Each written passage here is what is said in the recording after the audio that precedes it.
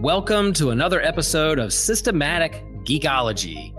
This is a space where we seek to create and cultivate healthy conversations between those things we geek out on and the philosophical and theological questions that often arise out of our fandoms.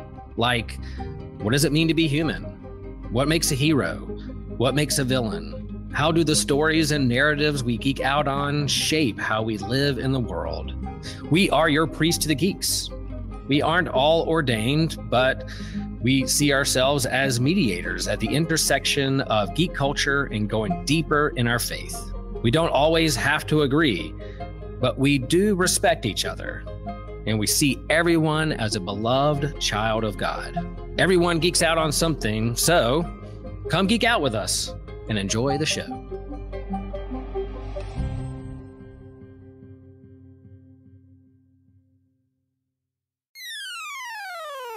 You're listening to an Anazao Ministries podcast.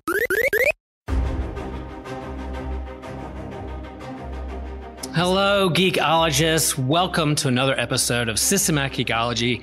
Here we go, because you demanded it. The episode we've all been waiting for.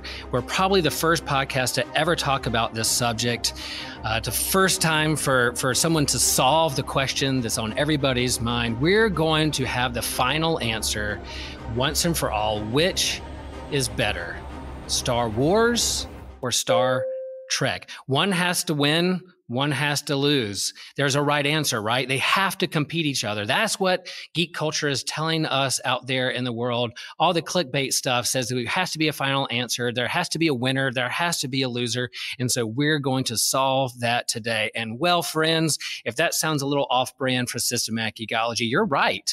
You're right.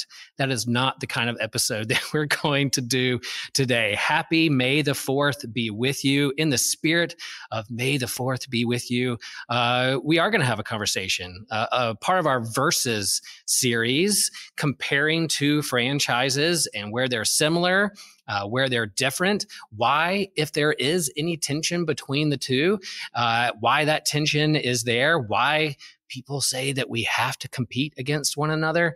That's the kind of conversation we're going to have today to model for you how to have a healthy conversation around these things that we geek out on. And so I couldn't do this alone. I couldn't do this episode alone. So we're bringing on board, yes, one of our new official hosts of Systematic Geekology, Matthew Winter. Matthew, welcome to the show. We've chatted before online and have intersecting Venn diagrams of our fandoms, but here we are, the first time ever. This is a historic episode when Matthew and Will come together and solve the problem of Star Wars and Star Trek. If there is a problem, welcome to the show, Matthew. Yes. Yeah, there we go. So glad you're here. Glad we can do this. We'll share more about what our kind of history is with Star Wars and Star Trek and why we're having this conversation today. But first off, what are we geeking out on today? Matthew, what are you geeking out on? Reading a book right now. Man, it is a slow trod because there's a lot to it. But Reaching Out by Nowen. Okay. Yeah. Oh, okay. Yeah. Henry Nowen. So I'm starting that. It's related to a class I'm doing at church, and it's good. Other stuff. Nice. I just started playing Xenoverse again because there's some new DLC coming, so I'm getting used to playing that again for the new DLC. Nice. Yeah, I like it that we have like a wide range of hosts here at Systematic. There's a reason why we don't have just 2 or 3 hosts. Our goal is like 14, because we know that the breadth and depth of fandom and geekdom, what people geek it out from books and rich theology to games, board games, video games, and the MCU, all that stuff is there. So that's what we try to do here at Systematic Geekology. And so yeah, if there's something you haven't heard us discuss or talk about out there, friends, let us know, reach out, send us a message. Say, have you seen this? We're always looking for recommendations and things to geek out on. What I'm geeking out on, it is, it's a good time to be an X-Men fan because of the cartoons and the comics that are coming up. But it's also like that, like apocalyptic geekdom genre just isn't going away. It's always going to be around. And I'm not going to say Fallout. I'm late to the game on a show called Station 11. Matthew, have you heard of Station 11? I don't think so. Yeah, I didn't either until a friend said, "Hey, you should watch the show." And it's on Max. It's a 10-episode limited series. There's not going to be a season 2. It's a couple years old, and it is apocalyptic realism. And actually, my daughter was reading the book, and she told me she was reading the book and said it was really good. And I kind of forgot about it. And then when someone mentioned this show, it is such a good show. We did the finale last night. It is beautifully directed and shot, and the story, it is so good. So here's the deal. There's a flu pandemic that wipes out 99% of the world. And so 20 years later, they flash forward, flash back. What is the world like 20 years after, like everything goes to hell in a handbasket, literally. And so, but the thing about this book is that it was written before COVID, like years before COVID, like 10 years before COVID, maybe. And then they were filming this show and they were halfway through with it when COVID broke out. And so they had to shut this down because of a global pandemic, about a show about a global pandemic. And I can imagine what the actors and actresses who are filming this and read the script were like, what is happening? We're literally living what is going on. There's unknown days of COVID, but it's a little triggering. If COVID was hard for you and you're seeing people walking masks and the fear of death and what are we going to do next kind of thing. But man, beautiful in how it tells its story. It is geek adjacent because not only apocalyptic literature, but also as the underlying story is like this person writing a graphic novel that becomes like almost like a sacred text in this world for people in it. So amazing show. Can't recommend enough. I know we're going to be quick about this, but I can't. Station 11. It's just after last night, man, I was just like, man, that is good stuff. So that's what we're geeking out on. Let us get into the topic of the day. Star Wars, Star Trek, two of the most popular franchises that are out there, the best in the sci-fi game. They both have the most loyal and passionate fans, but also they have a part of it, a lot of fan backlash and a lot of toxic fandom around these franchises as well. And we're not going to solve all those problems today, but we're going to give a little bit of kind of our history behind it and kind of the nuance behind these two franchises, how they're similar, how they're different, and how we can handle those things. So, Matthew, I'll start with you. What's some of your history with both of these franchises? I know you kind of lean more into Star Trek, if I'm right, but like, what is your history with them and where do you stand right now with these franchises? As an adult, that's true. But, definitely, like I can't think of a time in my life without either one of these IPs. So, I mean, they go all the way back to just, Matt as a wee little lad. Gosh, as a kid, this was definitely much more of a toss-up for me. I mean, I had all of the novelizations of the movies. I had I don't remember what it was called because it was so long ago, but my mom had signed me up for some kind of like through the mail Star Wars RPG thing. So I was reading a book and I would have character cards and all this stuff and go through and do missions and all that. So, I had technical manuals and all that stuff. So I am no stranger to Star Wars, but, I don't know. As I got older and matured and actually lived life a little bit, I began to appreciate more of what Star Trek brings to the table, which I really think that's the basis of this whole conversation.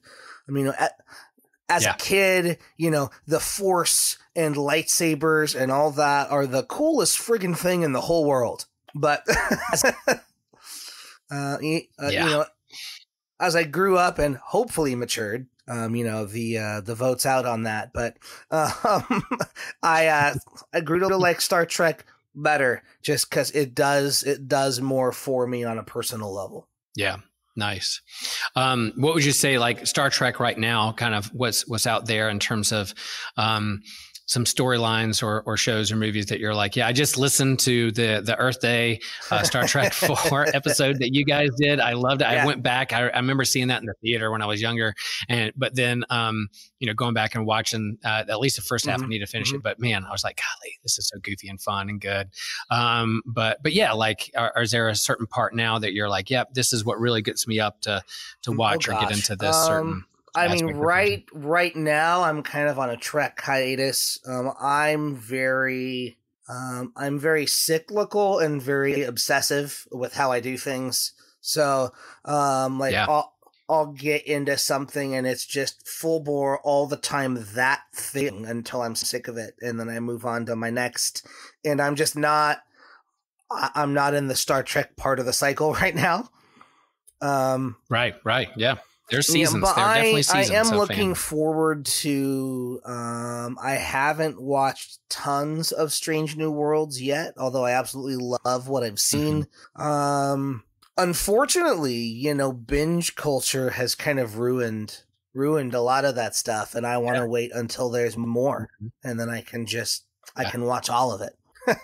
Yeah, I hear you. Well, what I've shared here at Systematic Geekology before, that my top fan of my avatar is Luke Skywalker with a green lightsaber as a Jedi. But that I like you, I relate to the story that it feels like has always been a part of my life, because the first movie I saw in the theater was A New Hope when I was 5 years old. That at the end of that summer, and so from there, as a 5-year-old, getting all the toys and having my imagination sparked with this sci-fi fantasy, high fantasy, spirituality, good versus evil, superheroes, all that thing was a part of my early childhood. And then leading up to Empire Strikes Back as an 8-year-old, it just could not have hit me in a better spot in terms of what all of us in the neighborhood and classmates loved and talked about and pretended to be when we were kids. And then you had Return of the Jedi, which put, kind of sealed up the story and did those kinds of things. And so then, of course, Star Wars, watching the movies on the VHS or when they came on HBO or whatever. And then the novelization of the extended universe and those things came out. And then I hit teenage land. And I was like, yeah, I love Star Wars, but, I'm not going to lean super hard into like following every single book that comes out or that kind of thing. So there's a little bit of a hiatus there. But then when the prequels came out, we're like, yeah, let's jump back in. And of course, as an OG fan, I was kind of like, man, I really wrestled with the prequels and what they were doing, what George Lucas was doing. And I was a part of that fan backlash of like, if I would have written this, I would have done it this way. Why do you do it this way, George? I know better than you. So I was a part of that, and then a little later on, to be honest, like I was excited that Disney acquired the IP, because I was like, that means more Star Wars. I was a little frustrated with George Lucas and what he had done, and I understand why he stopped making Star Wars because of toxic fandom, and I thought it was kind of dead. And okay, but then here comes Disney to kind of resurrect it, to bring it back, and then here comes the fans again. We're like, if I was writing, this is what I would write for my thing. Again, that same echo of fans doing that, but Star Wars has always been a part. And I remember as a kid, Star Trek, I was way into anything sci-fi I could get my hands on. I loved it. The original Battlestar Galactica on TV, complete ripoff of Star Wars for the TV. I loved it. Buck Rogers, all that stuff on TV. I was like, yeah, let me get a part of it. And then when Star Trek came on, I was like, what? Why are they talking so much? Why are there blasters on like stun or phase? What is this? Why aren't there more lasers and action and dogfights in space? And then later on, one of my shows like, oh, Star Trek is this is what it's trying to do with that franchise, as opposed to like Star Wars, high fantasy, faster, more intense was George Lucas thing. I think Star Trek, the original intent was, let's be thoughtful. I don't think maybe the stereotypes there, but like Twilight Zone in space. Let's have a more in-depth conversation around nuance of like life and progressivism and futurism and what humans could be like in the future and how we can handle our problems. Star Wars was more like the space opera fantasy kind of thing. So I noticed that as a kid and leaned more into Star Wars, but as I get older, like you, matured, I'm a different person now than I was 5-10 years ago. So I definitely appreciate Star Trek. And then for me, I will also say J.J. Abrams reboots of the movie, when he did the Star Trek reboot in 2009, I loved it because J.J. Abrams is a Star Wars fan. He wanted to make Star Trek more like Star Wars. And I understand original fans of Star Trek, why they're frustrated with J.J. Abrams. But for me, I was like, yeah, you're leaning right into my faster, more intense kind of thing. But I understand the criticism behind those things as well. So that's kind of our history behind and where we're coming from. As you said, there's so much streaming. There's so much content. I wish I had more time to go deeper into Star Trek stuff that's out there. But with my fandom, anything Star Wars comes up, I'm going to watch it the day it comes out kind of thing. And then maybe I'll get to Star Trek one day. I don't know when that one day is going to be, but maybe one day I'll do more of those kinds of things. That's where I was at with kind of prepping for this is I went through and I watched Solo, and I'm in Clone Wars right now, and I'm watching some of the Star Wars stuff I haven't seen. Which just reminded me how much I absolutely still do love Star Wars, because it is awesome, and it's it's just as much a part of my DNA as Star Trek is. Yeah, I hear you. Now, both of us would say out there, friends who are listening or hanging out and watching us on YouTube, that we'll confess that Star Wars, Star Trek's not like the original sci-fi. There was a lot that came before it. They didn't invent sci-fi. I was going back and reading in prep for this a little bit, what was the first sci-fi? And some people say Mary Shelley's Frankenstein in the 1800s was the first sci-fi speculative fiction monster kind of geeky genre. I know there's the debate out there about that, but I think that's kind of neat to think about going way back to the 1800s. I think people always look to the stars and wondered what's behind it. What could we be? Speculative fiction's always been a part of human nature and storytelling. But there's, again, the pulp writing of the early 1900s of John Carter of Mars, and then you had Flash Gordon, you had Buck Rogers, you had all those things. Then you had Dune come out in the 60s as a novel and sci-fi. And then you had the Space Odyssey, 2001 Space Odyssey in the late 60s. And I think that sci-fi was popular. And then Star Trek debuted. When did Star Trek debut? It was 1966. 66, in September. So it was only had a few seasons, and then it had kind of a second breath when they started making the movies again and leaning into Next Generation. But it predates Star Wars. And George Lucas, he really wanted to do a Flash Gordon film, and he couldn't get the rights. So he says, you know what? I'm going to do my own Flash Gordon and write my own movie and do it myself and make it more fast and more intense. From the get-go of the opening scene of A New Hope, ooh, that big ship and lasers fire, we're going to go full steam ahead in the storyline. So Star Wars upped the game when it came to franchises and pop culture and faster, more intense. But sci-fi has always kind of been there in the last 100 years or more when it comes to capturing the human imagination and thinking about science and who people can be and that kind of thing. So anything else to add there in the gaps of just acknowledging that there are franchises that have come before Star Wars and Star Trek? I think, you atomic era sci-fi, we can't not talk about Asimov.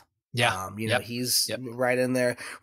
Really helped define the genre. And his definitions are part of actually what I was using when we came up with this outline. So. Yeah. There you go. Yeah. So acknowledging those who've come before, we're all playing off each other's stories and ideas and building off those kinds of things. And I think we have to acknowledge that's kind of where, if you're going to pit these two against each other, you have to acknowledge what came before it, but also how they played off each other, borrowed from each other, mimicked each other, copied each other. Those kinds of things too, I think, is a part of this conversation when it comes to that. So Matthew, why in the world do we have to, or that people set up Star Wars and Star Trek against each other, or the versus aspect of this conversation? I think influence. We just talked about, there was so much sci-fi and stuff that was out before, but sci-fi was never the meta. It was never something that was this super culturally influential thing. And I think Star Trek came along. It didn't do that right away. Star Wars came along and instantly just changed everything as far as cinematic sci-fi. And then through that, though, and then through the movies and then some of the newer Trek spin-offs, or I can't say new, there's newer stuff, but the second gen of Star Trek there, Next Generation, Deep Space Nine, and Voyager, it became just as culturally significant and part of the meta as Star Wars. And I think that and just the nature of the fandom and how passionate we are the two. You're not going to have someone getting up on their roof, shouting, at the stars dressed up like a Cylon. It's just not, right. Like other fandom just don't have the intensity of Star Trek and Star Wars. I think it has to do with just the meta influence on the culture as a whole of these two franchises, and just the passion and or toxicity of the fan bases. Really kind of make them where they're a similar cultural phenomenon, at least. Yeah, that well said. I like what you said there about the game changer of Star Wars and kind of ramping up to that. If it wasn't George Lucas, it was going to be something. Something was going to do that, because I think we're primed and ready for one of these big grand narratives and kind of where movies and storytelling and narratives when it comes to the big popcorn flick and what's gathering people into the theaters and that kind of thing. I think I actually judge time. Of course, I judge time by the year of our Lord, and those kind of things and dates.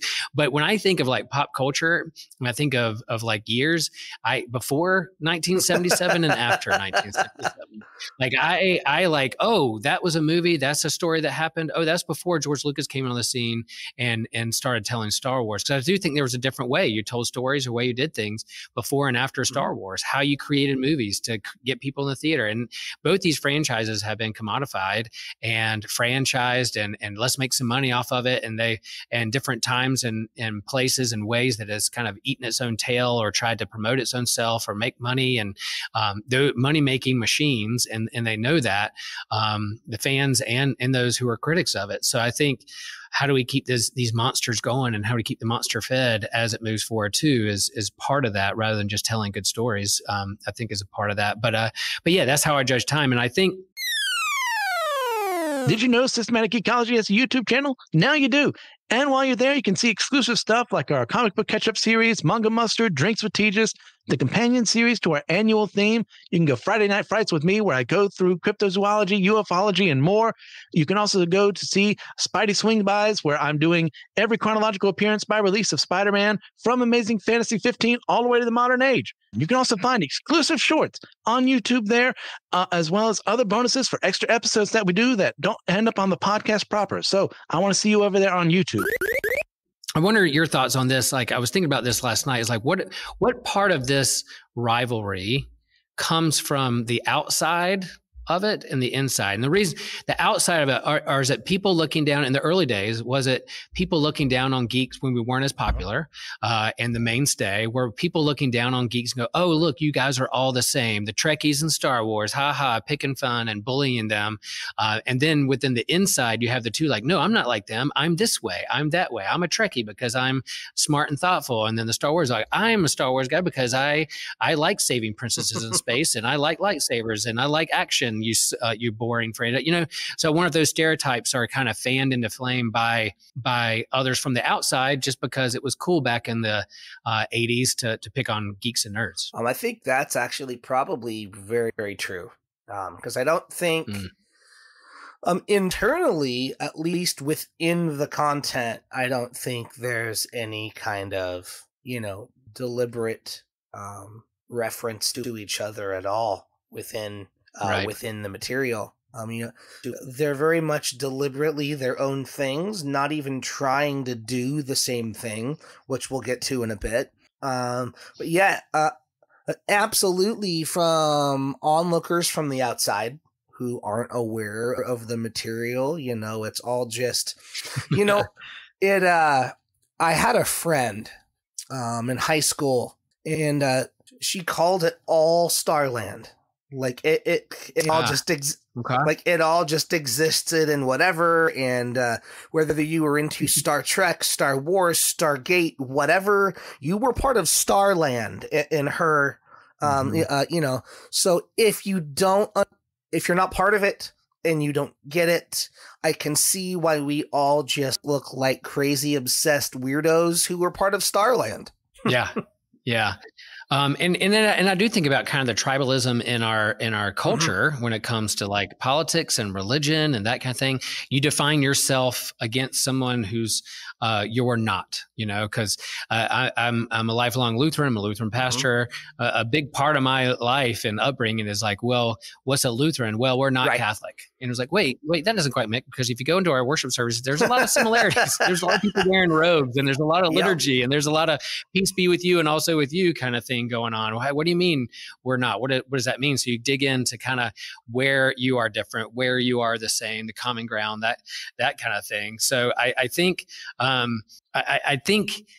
you know, yeah, it's from the outside people looking in, but also from the inside too. There's a rival. There's something about our nature that wants to pit ourselves against other or huddle into our own groups and in-group. And if they're going to pick on me from the outside, I'm going to be safe with my own tribe this way. And it happens in fandom. And so I think that was kind of natural for Star Trek and Star Wars to do. And then as geek culture grew and became a mainstay, when it comes, I mean, you had that with Marvel and DC. You know, they were copying each other. I'm not DC. I'm not Thor is not Superman, but Superman is not Thor. But guess what? Guess who's the headliner in Avengers #1 back in the 1960s? Thor. You know, not Captain America, Thor, because they needed like a Superman guy for the Justice League for Avengers. There's a reason why they're doing that. And I do think sometimes a rising tide lifts all boats, but then also it can become toxic about who's better, who's worse, and that kind of thing. And so I think that's part of why we're having this conversation here around this holiday we call May 4th and Free Comic Book Day and acknowledging here comes summer with the summer blockbuster and that kind of stuff, to kind of go ahead and put it out there. And I love that within our own host team, we have both Star Wars and Star Trek fans, and we can jab at each other and tease each other. But at the end of the day, you know, what is it that we're trying to share? What geeks us out on that kind of thing? So yeah, little role models out there. We talk about how, like, yeah, you think church can get toxic fans or toxic members. Guess what? Just go to Comic-Con, hang around Comic-Con for a little while and listen to some of the conversations, and it's no different. So yeah, you lifted this up, and I think it's important too. Like, when we're talking about sci-fi, we're talking about fantasy. Star Trek being sci-fi and its history of Roddenberry being like kind of a futurist, more agnostic, kind of anti-religion, but like, hey, there's hope for humanity. Science is going to solve our problems. But then in Star Wars, this save the princess in space, good versus evil, laser swords. How would you define that? If someone's like, hey, what is the difference between franchises, but also like Asimov definition of sci-fi? Right. So, I mean, that's why, like, one of the things when this topic came up, you know, I instantly thought, I've always thought with this so-called rivalry is that we're comparing apples to oranges, because really, like, Star Trek is true sci-fi in almost every definition of the word. And Star Wars, while it may happen in space, it's really just Lord of the Rings in space. I mean, it really is, you know, it's just, it is good versus evil. And, you know, they call it the Force, but really it's just space magic. They're wizards in space. I mean, they even wear robes, for God's sake. Yeah. So,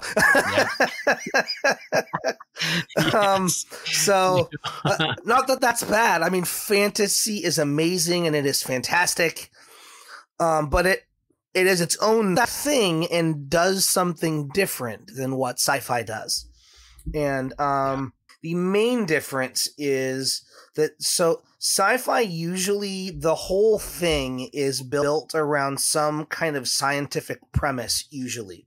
You know, so for Star Trek, for instance, the catalyst of what helped unite unite humanity and create the Federation and all of that was the warp drive. You wouldn't have Star Trek or any of that stuff if they hadn't invented that. And then the other thing is just generally in sci-fi, what makes something science fiction and not just fiction is that it is based on existing scientific principles, just expanded on. It is to say, hey, what could this thing be in the future?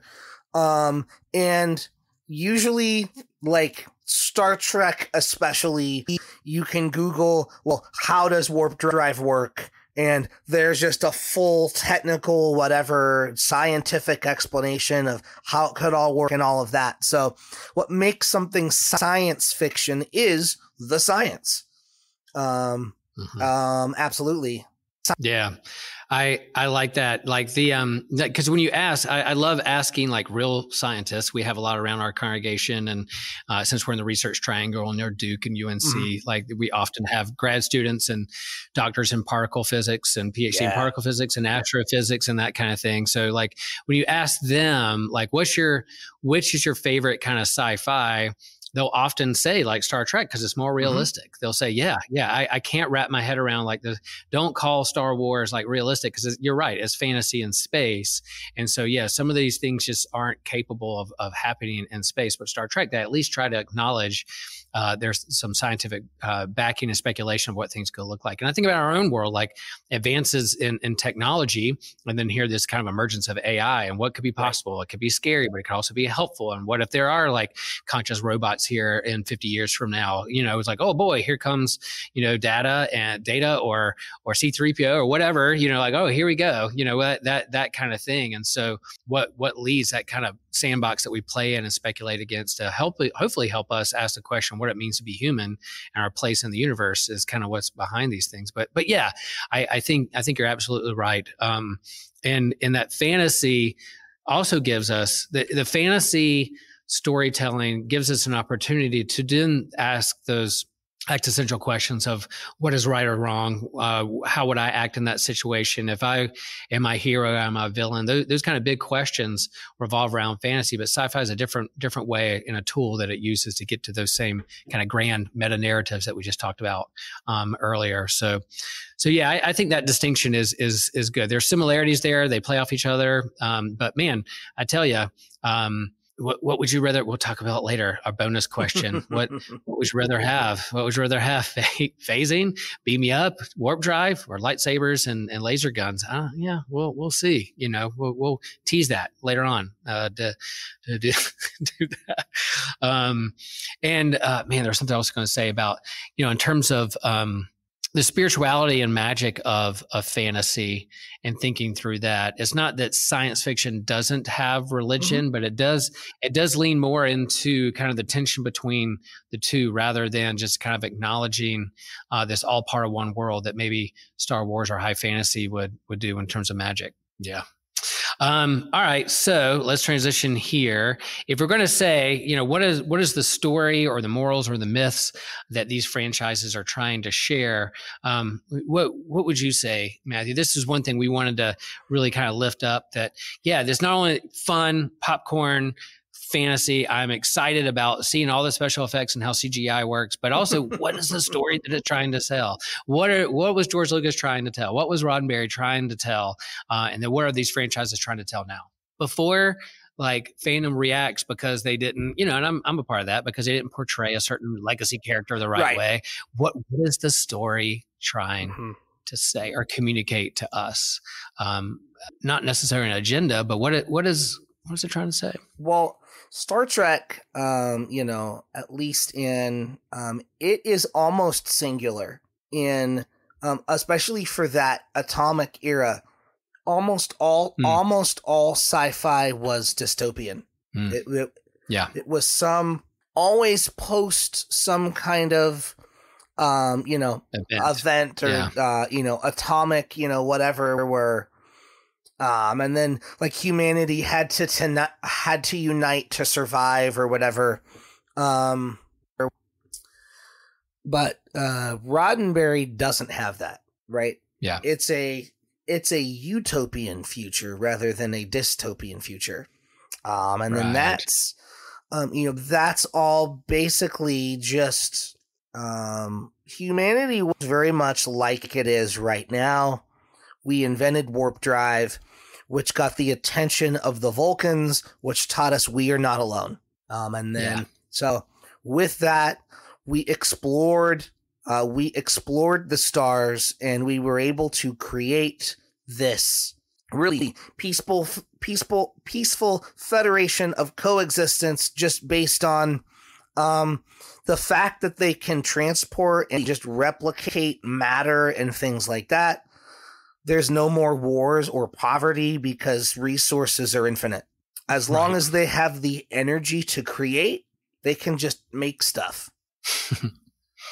So that's and I guess they also have that prime directive too. Like they eventually, if there are other civilizations who are behind, we're going to let them catch up to our scientifically advanced. We're smarter than you, not necessarily better than you, but maybe, I don't know. Like we're going to let you catch up, you guys who are behind, and not meddle a little bit. So there's that prime directive, a part of that futurism as well. So I really think whereas Star Wars is supposedly at least a long time ago. So it's, far away, a long time ago. It's ancient. It's in the past of a more civilized time, or a warring nation, or a time when you could tap into the magic and spirituality of where Star Trek is moving years forward, where we're going to lean into the science, and then back to the last question, I think that's more of some of the differences between typical science fiction and fantasy. Is science fiction almost always exists in our reality. Yeah. It's not supposed to be a different time or a different place or like a different universe or whatever. It is our world, our universe, our existence, just in the future. Whereas fantasy, at least good fantasy, world builds. You're in this whole other place, in this that is far removed from our reality. So that's good. Yeah, and I think people say George, say what you want about George Lucas in terms of how he writes dialogue or how he directs actors and kind of the acting, not winning any Oscars anytime soon, but in terms of the world building and the imagination behind it all, and using the technology of the day or the special effects of the day to help communicate what this world looks like and what it could be, or that kind of thing. That's where he did. So that's kind of my frustration there with Lucas there towards the end of the original series and the prequels, is not listening to the other storytelling. You've built this great world. Listen to other people on how you can tell a better story with the characters that you have, kind of thing. So instead of like the yes men, yes women around them saying, this is what I'm going to do. How do we let people, but I can see where that's hard to do. It's your baby. You're going to communicate what you want. So, and I think, I like this idea of Star Trek, of the explorer, the expanse of the stars, and who we encounter is going to teach us who we are and our place in the universe. And then I like that Star Wars does have this kind of good versus evil, the morality and ethics of what does it mean to love my neighbor, or to the light side and the dark side of our existence. What wolf or Jedi or Sith are we going to feed more into? Our fear or our hope and love for the other? So I think taking care of the other. So that story really speaks to me, especially this time in my life, as a minister, shepherding a community, thinking about the light side, the dark side, and what are we going to feed, what are we going to lean into more, or give more energy to, that kind of thing, I think is important in this day and age. Right along with that, we're advancing scientifically as fast as we can, rightfully or whatever, or dangerously. And I do think, have you watched Three Body Problem or heard about Three Body Problem yet? Three Body Problem? Three Body Problem? Yeah. No. It's a book by a Chinese author. Love the book. And then they made a show on Netflix, and doing pretty well. And three bodies is like three suns or orbital bodies in space yeah. that rotate around one another. Yeah. Mm-hmm. And so there is the unpredictable. They're unpredictable. There's chance. There's random things that happen in the midst of all that. So the reason I bring that up is because like the premise is there are aliens heading our way, and so what do they attack? They know they're going to get here in like a couple hundred years, 400 years. So what do they know that we're going to advance enough to where we can beat them by the time they get here. So what do? They attack our science. They try to put our science to a halt. They try to break that down so we can't advance, so we can beat them. So it's an interesting premise when it comes to that. But I think of that like Star Trek. Like that's another different way to think about like where are you going to be 100 years, 1,000 years from now? What's going to keep us being human? Or what makes us human. And I think that's what people wrestle with AI and robotics and those kinds of things. Right. But then Star Wars, reflecting back on magic and fantasy and good versus evil and empire and systems that can oppress. So all that's there and all of it's fun in my mind. Yeah. Yeah. Cool. There you go, folks. We could, I think I could talk about this maybe until tonight, midnight. We could have hours and hours of questions of these things. And so, of course, we're not the final voice in all this, and we're not hitting on every single theme. If there's a theme that we missed or something that we're missing or something that draws to mind something that you have about these ideas about these franchises, let us know. We'll keep talking about it. We're not going to stop talking about Star Wars and Star Trek. Let me just say, we're not going to stop. So Matthew, like in terms of, we talked about it a little bit, but is there a current or a favorite story or plot thread through the franchises, either one that you want to link to that in the greater canon that is your favorite, that you're like, yeah, this is what really gets me going. When they start talking about this, when they start leaning into this aspect of this franchise or storyline or the greater canon, is there something that's like, yeah, that's why I'm saddling up with a bowl of popcorn? Gosh, that's hard for Star Trek, especially. I can definitely say, maybe not even with Star Wars either. Yeah. There's, and maybe it's nostalgia, or what have you, but there's definitely just something about that original trilogy in Star Wars. The initial vision before other people got a hold of it and expanded it. Now, some of the expansion is good and it is better. I'm not saying that, but because anything that comes after, at least in theory, if it's good, really just springs from that. Yeah. And then, I'm thinking here. Yeah, while you're thinking, I'll just kind of echo that with Star Wars. There's some nostalgia about that original trilogy, and why I get a little touchy about legacy characters and those things. Mm-hmm. But I think now, even with the Ahsoka series, the thing that got me most excited is thinking about different ways to approach the Force that's not so binary. Light and dark, or good or bad. The gray Jedi, the fall of the Jedi Order, because it kind of got too like institutionalized and turned in on itself and blind. But then how is the Force for everyone? There's still oppressive regimes and empire and people who want to take advantage of a universe like that, or commodify it, or the lust for control and power. But I think this kind of ancient idea of the Force and who wields it or not, and how to use that to make people better, or the universe the galaxy a better place. That's what I really lean into, get into, and so that's why these present. I love Mandalorian, I love Baby Yoda, but I want to know more, like his approach to the Force and where he's going to be as a Jedi. And then I'm really looking forward to this Dawn of the Jedi movie. Like, of all the things they've talked about in Star Wars, I like what they're doing. I will, I'm not without my opinions on certain present day stuff, but man, when I hear about the plot line or what could happen with the Dawn of the Jedi, way at the beginning of the first emergence of a Jedi and how to use the Force, I cannot wait I cannot wait. And I think because it's not connected to a legacy character, maybe we'll come in with less baggage and be a little bit more open to that. I know I will. Yeah. And so that's what I'm kind of looking forward to. And I do like Star Trek, and I like the original cast. I like the J.J. Abrams verse, but if they were going to put another Star Trek movie out in the theater, whoever's directing it,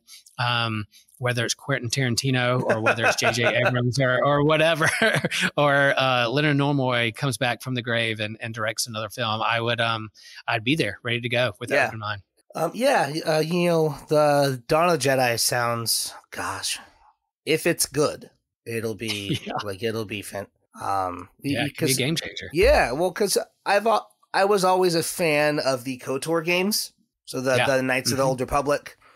And just getting to see the Jedi Wars way back was awesome. Just filling in, because that's what's cool. Like, yes, these stories are a long time ago, but just the reality that there's thousands of years of stories before the ones that we've gotten is cool. Now, is there and Star Trek does that a little bit too, right? Like you had the main cast, the original cast from the 60s, but they've gone back and like the emergence of warp drive and leading up to that cast. There's been other captains of the Enterprise before. Yeah. So there's some prequels there, and then there's some future, I guess, discoveries like the future of where it is now and that kind of thing. They plan around with those timelines. There's 200 or 300 years there between that and with the initial story that we got. But even more than that, if they wanted to go more alien with it, because we know that the Vulcans had warp drive a couple 100 years before we did, and then there are even older, more ancient spacefaring civilizations that have been out there for thousands of years that they encounter. So, some people don't like the more alien-centric story arcs in Star Trek. There is some contention there, but I have always loved the Klingon story arcs and the Vulcan story arcs, and some of the pieces where it pulls us a little bit out of being more human-centric. I'm actually exploring more about who and what these aliens are, but even in that, you're still able to get the takeaway and ask, okay, well, what does this tell us about humanity? How does this, reflect on my, my ethical standards and my, religious or not religious beliefs, as the case may be, or whatever. Yeah. By exploring something other than ourselves, right? We're always able to use that as a mirror to reflect back on, okay, well, what is it about them that is other, that speaks to maybe something that isn't in me that should be or could be? Yeah. That's great. Is there a particular book or like show or something that leans into kind of like the Vulcan idea or those kind of things? Or the alien? So it's Enterprise is hit or miss for people. I'm actually really a fan of it, but the entire 4th season of Enterprise is Vulcan centric, and basically. The Vulcans essentially at the end of that become the Vulcans that we're used to from the later series, because while Vulcans are logical and supposedly emotionless and all of this stuff, they also do have some kind of mysticism and spirituality. Because the whole run of the movie, the original series movies from 2, 3, and 4 is really about Spock's soul, the Vulcan Katra. So that's really good. And then some people don't. They think they're the worst episodes. I don't. Any of the Klingon episodes in The Next Generation really. When Worf gets to explore his Klingon-ness, or any of the episodes that happen on Kronos or are more Klingon Empire centric, where we get to understand a little bit better their feudal system and their honor system, and what it is to be or not be a good Klingon, and like how does Klingon honor compare to what we think of as honor? Are these compatible? Are we uncompatible? What can we learn? I love that.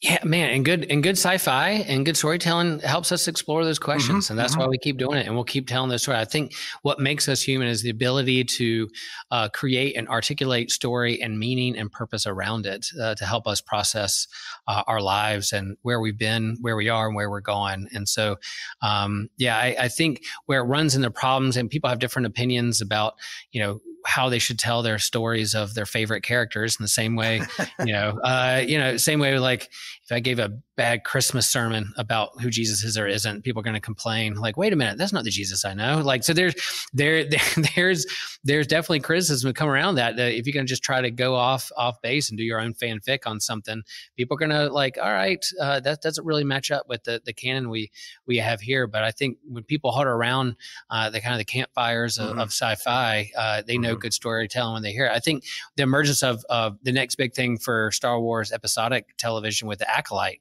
that before the prequels and this emergence of the Sith, a couple hundred years, wherever it's set in the time frame, it's got a lot of lightsabers. I'm excited. High Republic era, blaze a lightsaber, and I'm going to sit up a little bit straighter in my seat. But I think, but then you had the fans going, wait a minute, there's this one comment in the Phantom Menace where they talk about, we haven't seen a Sith in 1,000 years, and how come this is happening now? Did they not know? I'm like, let them tell their story first before you start like nitpicking canon and whether they're not going to line with George Lucas's vision yet. Let them tell their story first, and then at the end, listen to the whole thing first. Then you can go back and go, well, this sat with me, this didn't sit with me. Right. We're allowed to have those opinions. But then the dark side does cloud the Jedi's ability to sense too. So 100%. Just because they haven't been aware of Sith for 1,000 years doesn't mean there wasn't Sith. I know. Exactly. That seems a little easy to see, but I don't know. Maybe their opinions are clouded by the dark side of toxic fandom as well. Who knows? We've all been there. Absolutely. Cool. This has been super fun. Yeah. And so we're going to get into a little now. We're going to wrap up here in a minute, but I do want to share our bonus questions. So for patrons out there, you get to hear our answer when it comes to this. But if you're not a patron yet, hop over just a few bucks to help us keep going and moving forward and keeping our enterprise and our big star cruiser moving forward through the universe fandom. We're gonna ask the question and answer, what would we rather have? Beam me up tech or lightsabers? So there you go, friends. Thanks for listening. We know there's a ton of options out there. We know that there's so much that you can consume when it comes to streaming and also when it comes to podcasts. But we're glad that we have a community here of hosts and friends and listeners who enjoy these conversations to help them think deeper about who they are and what's going on in the world. And so thank you, folks, and may the force be with you always. Live long and prosper. You.